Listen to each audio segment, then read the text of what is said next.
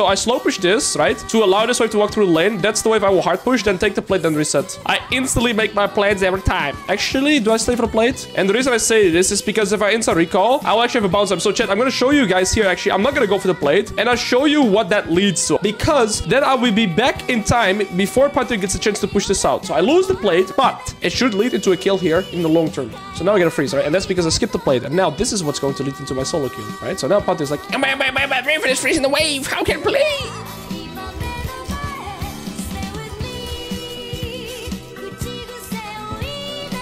chat, what do we say?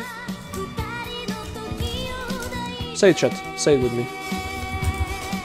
What a match.